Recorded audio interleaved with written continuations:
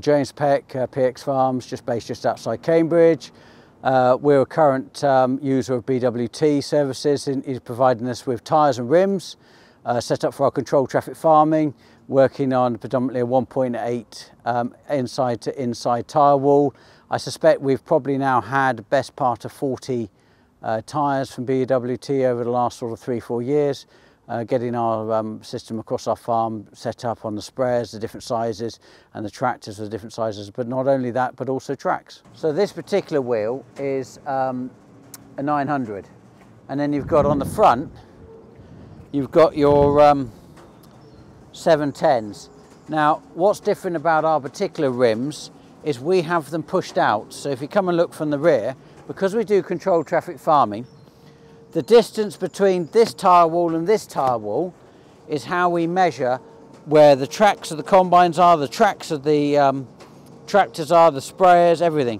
So we want a 1.8 metre between the tyre walls. So for all the wheelings start to run down the same, depending upon where the centre line is. If you measure from the centre, but you have a 900 tyre here and you change to a 650, you've got a problem. So that's why we picked the inside to inside. Now, to keep us within the limits on the outside for going down the road, we had to pull them in when we put the 900s in, down to about 1.55. So that's the measurement. When they go to the 650 tyres, they'll be at 1.8, but the tread pattern is still in the same places. So everything runs in the field down the same lines. So we got BWT to make us the rims. Now, we started off originally with a different company. That actually didn't blossom into a long-term relationship, so we moved to BWT through frustration. Turned out to be a great decision. Really pleased we moved to them. They create the rims. We haven't had their rims break up, whereas the previous brand were breaking up continuously, and we had a lot of downtime in the fields, etc. They were basically spinning out in the middle like a tin opener had gone round and detaching themselves from the tyre and the wheel from the axle. So we went to BWT, they make us the axles, the rims, and it works well. And we'll go look at the other tractors which got narrow wheels on, and we've got some really big wheels, 1100s as well. So this is 1100 tyre. We got one tractor on the 942s. So fortunately the axles for the 942s and the 939s were the same. So we hadn't got to get new rims. And all of the tyres are interchangeable between all the 942s, but they'll typically have all of their own set. But the 1100s, which we bought for the rear, and 900s for the front, is actually so when we go rolling or we go drilling in the wet, for example, on the frost or with a wet weather drill, we've got the 1100. The difference, interestingly, between the 900 and the 1100, is 20 centimetres, but it's 20 plus 2 tyres, so you've got 40. You'd be amazed when you let the pressure down on them, because they're all the fence. That's the great thing about them. They've got the pressure system, so you can let them right down. The difference in going across the field in the compaction and also the overall effect is extraordinary. The 1100 tyres for me are a real plus. I'm really keen on these for the wetter times. In fact, when I'm feeling bold enough, I'm going to get a second set. But these tyres here, for example, these are all the 900 and 710s for the other tractors, because currently two of the 942s are on spraying modes, so they're on the 650 rear tyres, which are like the intermediates, our row crop equivalent for the tractor with the trail sprayers, and also we have each trail sprayer has the wide tyres and then has the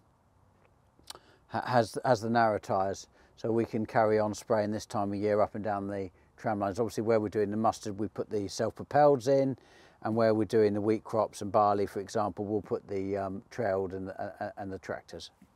Will Brock, who is my main contact at BWT, they don't just do, interestingly, the tyres or the rims, they also now do tracks for the crawlers. So we're trialling on this crawler. We bought a set from BWT, and so far we haven't seen a disadvantage from using these from the camouflage that we traditionally would have used, in the, I suppose, 25 years I've been running crawlers. And actually, no, it's a sign of my age now. It's more like 30 years. But yeah, these so far were put on halfway through the season last year, and we typically have to, because we've got 3 crawlers, we have to have a set every year. Generally, because we drive in 70 miles in one direction and 34 in another, for example, we do get probably a little bit more premature tyre wear than traditionally what a lot of people would use. But so yeah, set a year, so we're trialling these, and currently I would have no trouble putting this on the next crawler during this coming season. So this is another set they did for me again, CTF, where they've pulled them out so that they're 1.8 between the tyre walls. These are 580s, 85 by 42, Alliance tyres. Some of the spec in which they have to get right for me is I need to be able to do 65k. So I need the tyres to be up to taking the heat from the speed. So I have to go for a slightly better tyre that can take the weight of the machinery and also the loading and also the speed. So they sort that out for me, and then they build the rims accordingly. So this is already set up now for going in the crops for late spring, early summer with the narrow wheels, and we'll set the tractors up, as I said, with 650s and then with the similar on the fronts. So this tractor here is set up, ready to go on the sprayer. We just saw its sprayer at in the compound. This has got a 650 by 85 42 and then 600s on the front. Again, this is going to be between the tyre walls, between this one and this one. This is the 1.8. So that's effectively what the 1.8 looks like. So Gordon's busy loading. Now the tyres on this particular forklift, this is the second set. So we know when the first set went on, obviously at 0 hours. We know at what point the tyres wanted changing. We know the brand. So what we've done is we logged the number of hours that each machine has when it has a change, so we can work out the cost per millimetre per tyre. And the reason we've done this is because we're monitoring to see a different brand of tyre that BWT supplied us with, what that cost is going to work out to be.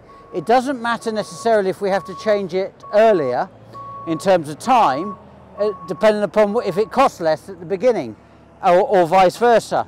So typically these forklifts, because of the nature of the way they've got to load up all the time on the front, they scrub the front out first, and then we have to halfway through swap them around to the back and vice versa. It hasn't been swapped yet, but so far these are actually doing really well, and this is something Will Brock and I at BWT are sort of keeping a note on to see what the longevity of these tyres are. We are thrilled with our relationship currently with BWT, get on terribly well with Will Brock, and pleased at the way that we managed to work together to look at the tyre wear and most cost-effective way of running our tyres throughout our business on so many different machines. I can't recommend them high enough.